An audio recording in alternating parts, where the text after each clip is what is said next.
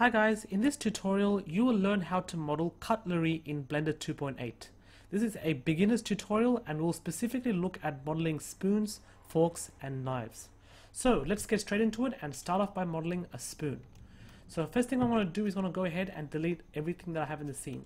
So I want to hit A on my keyboard to select everything, then X, delete. Then I want to go ahead and add in a sphere. So Shift A, Mesh, UV Sphere. There's too much vertex data if I look into it. So I'm just going to go ahead and expand this tool set over here and change the segments from 32 to 16 since we don't need to have too much vertex data. Okay, so we have something that looks like that. Then hit number 1 on your numpad to go into front view, tab into edit mode, and also we'll just click this button over here, show the whole scene transparent. This means that we can see through the model. So I'm now going to tap A, or you can hit Alt A as well to deselect everything. And then I'm just going to hit B to bring up the box select tool, and then left click and drag to somewhere around about here. So around that much of the UV sphere.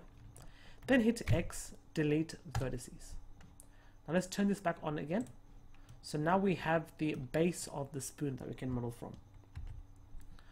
By the way, this technique that I'm using is based on the technique shown by Mystic9D. His YouTube channel shows you how to model a spoon as well.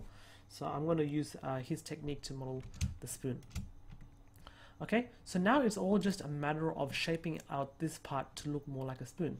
So I'm going to just turn on proportional editing and make this connected, and then just drag it out on the x-axis till you get a sort of tear duct kind of a shape. Something that looks like that. And I think that's looking good enough. Over here, maybe I might increase on the X. Maybe go S, Y, make it a little fatter. Maybe not, maybe it's thinner. Yeah, maybe make it a bit more thinner. And SX.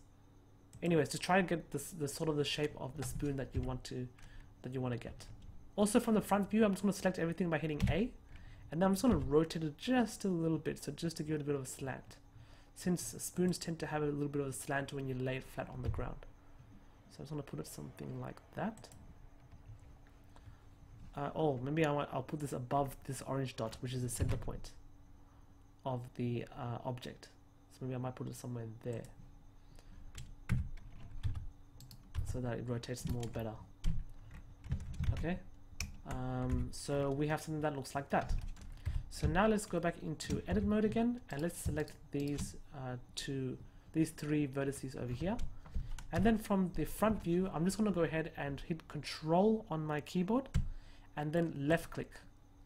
And then what we want to do is we want to just click this a few times, so that we get this kind of a shape. Well, I don't like that one as much. I think I did a bit too much of a rush. Let's go over here, over here, over here. Maybe over here. Try to get this sort of a curved shape. Control left click here, control left click there, control left click there, control left click there, maybe one more over here, so that we get something that looks like that. We also want to thin this part a bit more, so I'm just going to hit C on my keyboard to select the circle select tool, and then just left click and drag all this over here. And then go SY to scale it on the Y axis and make the handle a little bit thinner. Something like that. Okay, and over here I'll select these three vertices and go SY and make this handle a lot more wider. Same with this part over here, SY. Same with this part over here, SY. And maybe this one as well. Just a little bit. And let's round out this part over here.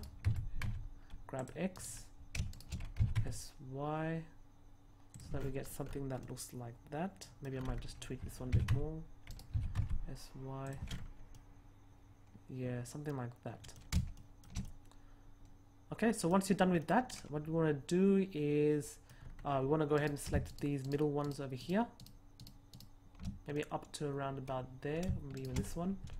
And let's go G, Z, and move it up on the Z axis, so that you get this kind of a curvature.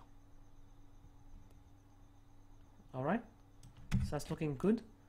Next, what we want to do is we want to add a little bit of a thickness to our spoon.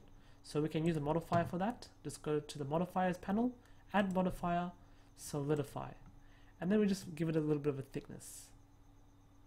Maybe something around about there. We don't want to give it too much thickness. Yeah, maybe something around about there. Once you're happy with the thickness, go ahead and apply the solidify modifier. And then let's tab into edit mode and maybe add in a loop cut over here. We move it closer to this edge, same on this side. GG, and then move it closer to this edge. And then go ahead and add in a subdivision surface modifier, so that we get something that looks like that. Turn off the view, and finally, to make it look smooth, go to Object, Shade Smooth. And our spoon model is now complete. So maybe one final thing, instead of calling a sphere, it's always good practice to name your 3D objects in the scene. So I'm just going to call this one spoon. And let's go ahead and save our work.